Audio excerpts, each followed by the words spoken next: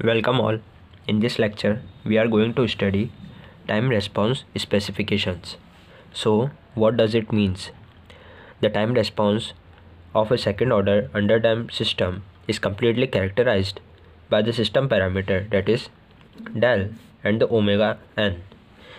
So, it is a response time of the second order control system, and here the del is represented by the damping ratio, and the meaning of omega n is natural frequency of oscillations.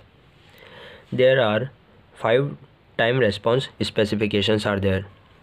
So first time specification is delay time. According to the delay time, it is a time required for the response to reach 50% of the final value in the first attempt. So let me write it. It is the time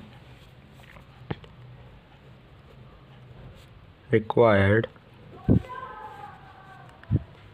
for the response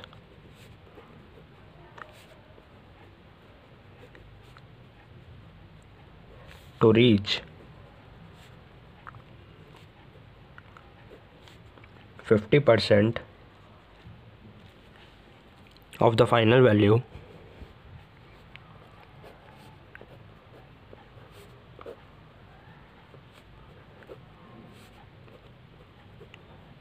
in the first attempt.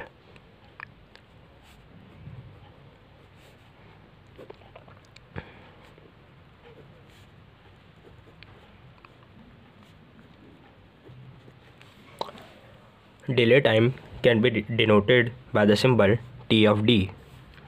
So it is written as T of D, and there is also an expression for finding the delay time. So here this T of D can be given as T of D is equals to 1 plus 0.7 del over omega n,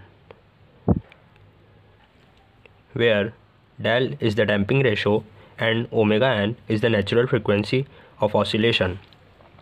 So by the help of this formula, we can easily find out our delay time. Thank you.